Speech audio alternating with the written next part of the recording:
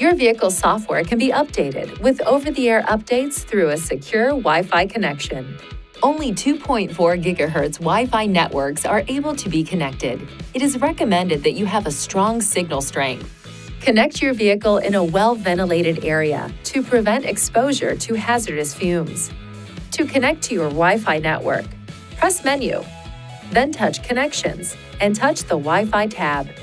Touch your Wi-Fi network name from the listings and enter your Wi-Fi password when prompted. The connected message will appear under the network name when your vehicle is successfully connected. To manually update your software, push Menu, touch Info, touch System Information, touch Software Update. From this screen, you can touch Update Method to change whether your system automatically notifies you of updates.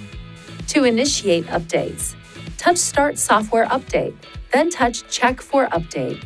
The next screen will indicate if the software is currently up to date or if there is an update to download. After the update process is complete, a message will indicate that you need to restart your vehicle to complete the update process. After turning your vehicle off, wait 20 minutes before restarting to reboot the system. To manually update the map software, connect the vehicle to an available Wi-Fi network. Push Menu, touch Info, System Information, Map Update, then Update by Wi-Fi. Select an area to be updated and touch Start. Yes, then OK. Please see your Nissan Connect Owner's Manual for important safety information, system limitations, and additional operating and feature information.